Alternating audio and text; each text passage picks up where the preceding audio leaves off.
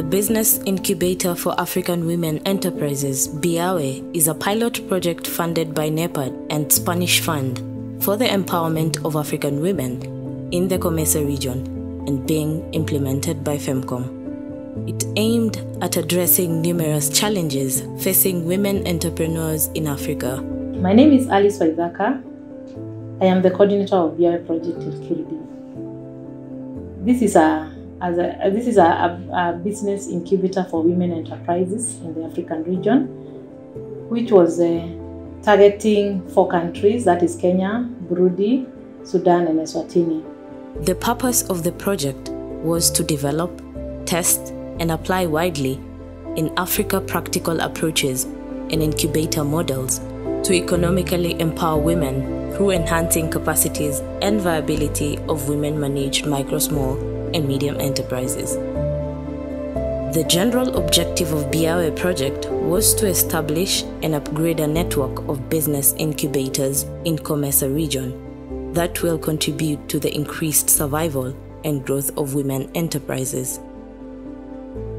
The specific objectives of the project were to increase the number of women enterprises accessing business support services from business incubators, to increase the women enterprises that access affordable credit to improve and grow their businesses, to strengthen partners between public and private sectors and establish a women mentorship initiative, and to support selected enterprises to meet market standards. The project identified 35 women who are trained in various agro-processing operations, that is to say food processing.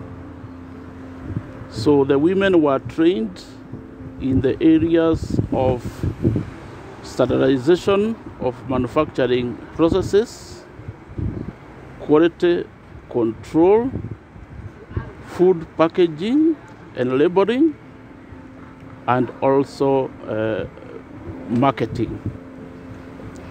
They were also trained in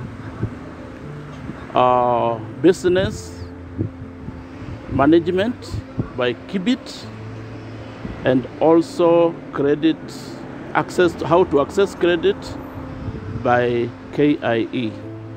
Through this project, we have been able to achieve tremendous success, although there were challenges that were involved in the implementation of the project activities.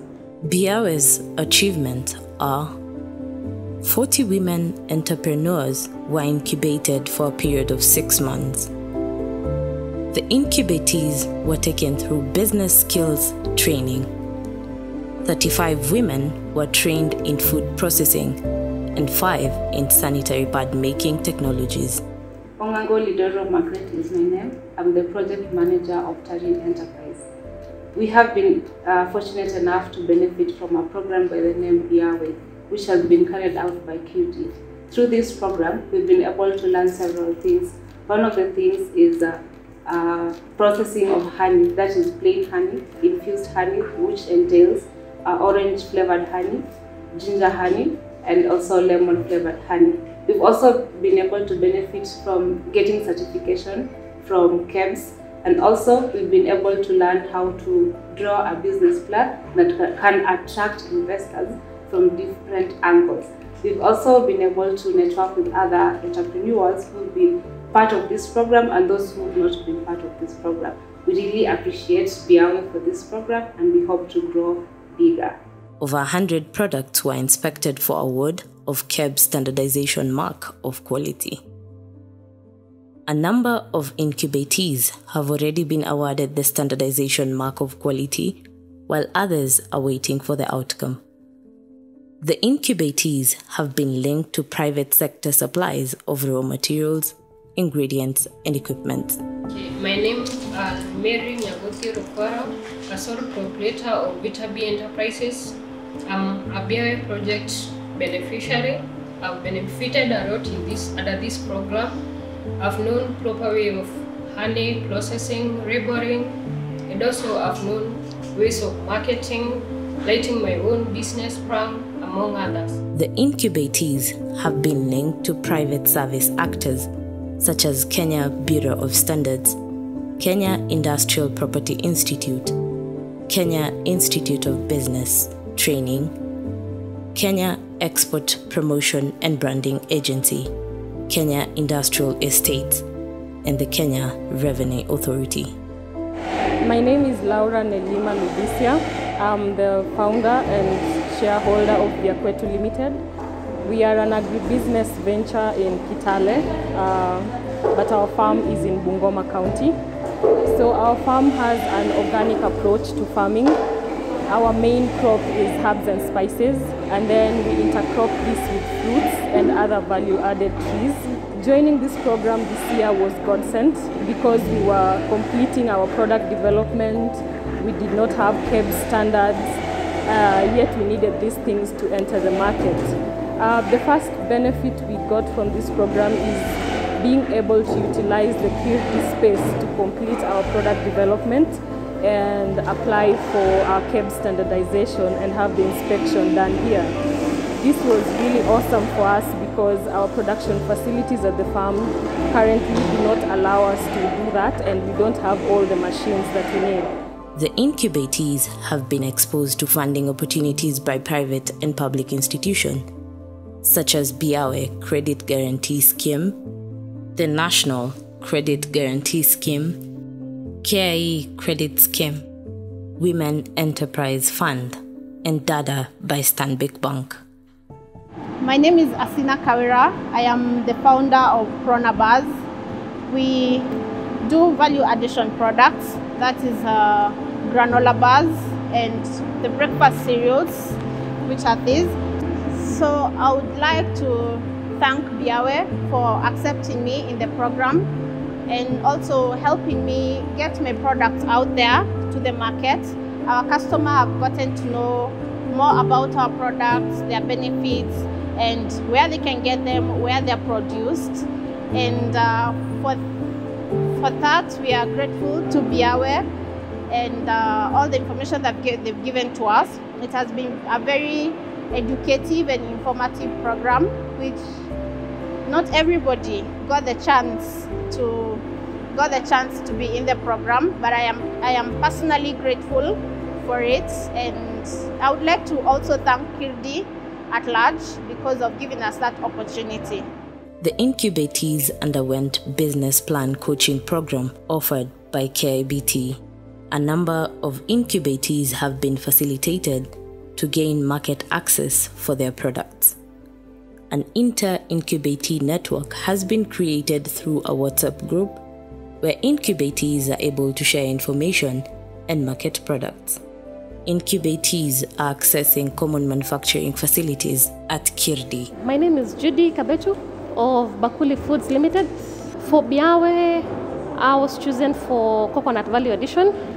So this is what we've been doing. We worked on coconut chips, so we have different flavors for different ages in 100 grams and a 30 gram pack. I would also like to thank KIRDI for the opportunity. So in the training, thanks to the trainers and our teachers, and thanks to my fellow BIAWE women, it's been a journey.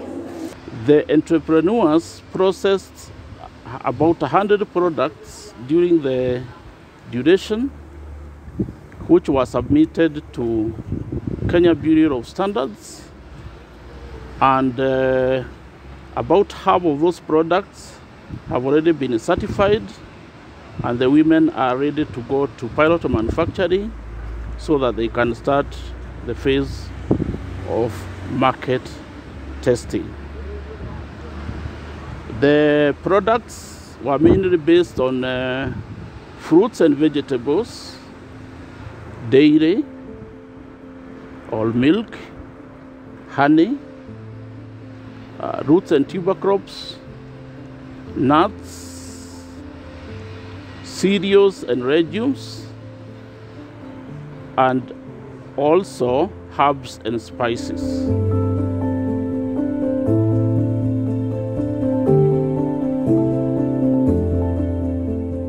Mainly the challenges that we encountered in the implementation of the project activities started all the way from the implementation period, which was delayed, the selection of the women, because we had an overwhelming number of applications from women, and narrowing down to 35 was not easy.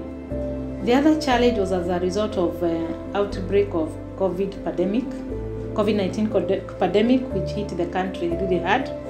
And this meant that we had to redesign the project implementation to accommodate the directives and measures that were to ensure that COVID-19 was contained, to avoid further spread. So this meant that we wouldn't have physical meetings for some critical activities, and most of our activities were virtual, and this had its own couple of challenges. The other problem was inadequate funding. This meant that we had to collapse some activities and also shorten the incubation period to 6 months. Despite the challenges, we recorded a number of achievements, which included the training, which was very successful, the incubation, the technical training, the business development services training. We had our products, most of the products from the incubatees were able to be inspected and awarded the standard mark of quality by our Kenya Bureau of Standards. I'm really grateful for this program because we completed our KEBS inspection, and I believe we will get our standardization marks for the food products. We would like to appreciate the support from the NEPAD and the Spanish Fund for the timely intervention, because this project could not have been launched at a better time when the country is going through the COVID crisis, which has led to serious economic difficulties. So we have recorded good progress, and for this we attribute to the collaborations that we had with the key players and partners in this industry. We also attribute this to the support that we received from KIRD management, and also a very dedicated implementation team. We also had a committed national technical team comprising of 8 members. This helped in timely implementation of the activities lined up for the incubator. And so out of this collaboration and after working together as a team, we were able to record good progress. Out of this period, the entire period, we have learned a number of lessons. That one is that planning is critical in the achievement of the activities that were lined up. Also, teamwork was very important. The cooperation of our incubatees was very, very important.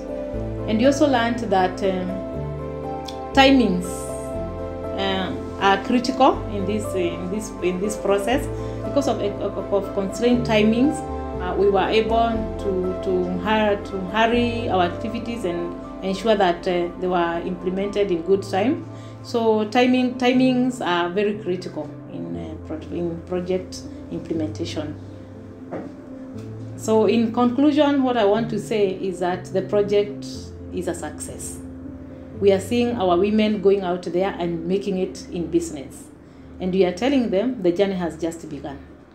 The skills they have received, if they put them in good use, they will make it big in the manufacturing sector. Thank you.